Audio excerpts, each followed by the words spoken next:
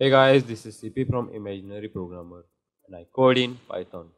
So in this video I will talk about why should you take 100 days of code challenge, why people give up on learning code and how you can prevent this, and what to do after you learn the fundamentals of programming. Now let's talk about the rules. The two main rules of the challenge to ensure your success are: number 1, you commit to code for minimum 1 hour every day for the next 100 days. Number 2 rule is you commit to encourage at least 2 other people who are taking the challenge each day using Twitter or any other platform. This challenge is like the Feynman technique model. There are 4 steps in this technique. Step 1. Write the name of concept at the top of the blank piece of paper. Step 2. Write down the explanation of the concept on the page. Use plain English. Pretend you are teaching it to someone else. This should highlight what you understand, but more importantly, pinpoint what you don't quite know. Step 3. Review what you have pinpointed you don't know. Go back the resource material, reread and relearn it. Repeat step 2. Step 4. If you are using overly wordy or confused language, try again so you filter the content. Simplify your language and where possible use a simple analogy.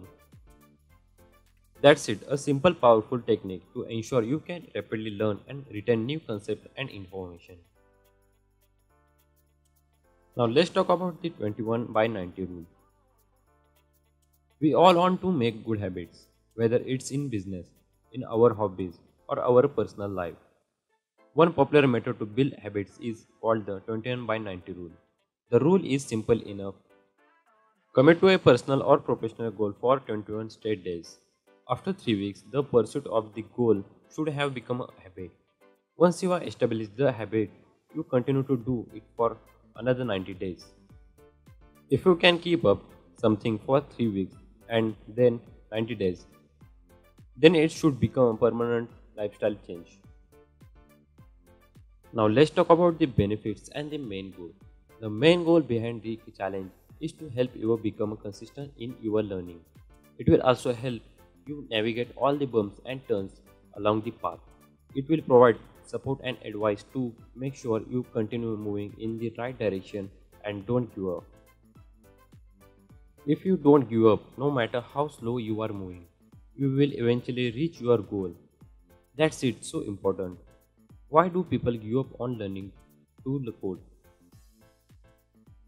Sometimes people are discouraged after talking to real developers who claim the learning path they look was the only correct one.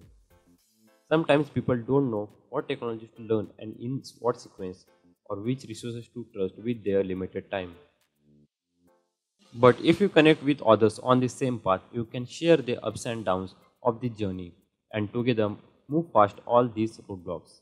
The 100 Days of Code community can help you reach your dream without having go through unnecessary difficulties along your ways.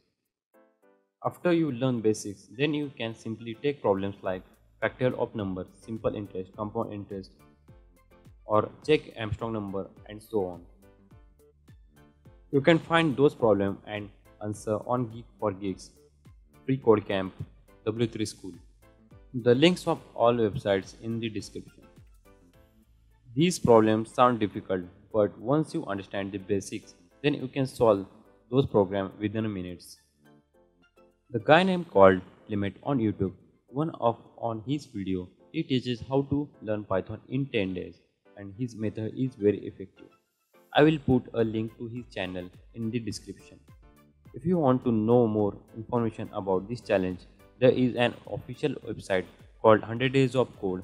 I will put a link in the description. That's it for today's video. If you enjoyed it, please like, share and subscribe. That's me signing off. Thanks for watching.